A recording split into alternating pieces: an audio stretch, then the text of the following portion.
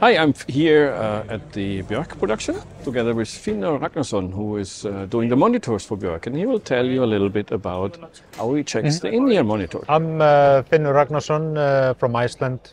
I do monitors for Björk. And we're here setting up for a show using this clever thing to check the in-ear monitors. On this show we have like a few different brands of in-ears, some provided by the sound company, some provided by the musicians. So it's using this thing is really quick to check, see if everything's working, comparing the left side to the right side.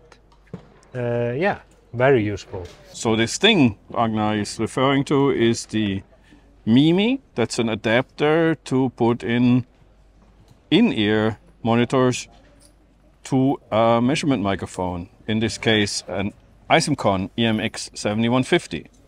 And that is fed into Smart, so you can see the different in-ears. So that's all the in-ears that they're using, and one that was broken, it was from another sound guy here, and he wanted to check, and we found out that one was a little bit off. Yeah, they're the same. They're the same. All you need is a Smart LE. This is what Ragnar is using here, and his laptop, which he has set up anyways here. A sound card, in this case a Focusrite 2-channel, and the IEM microphone with the adapter.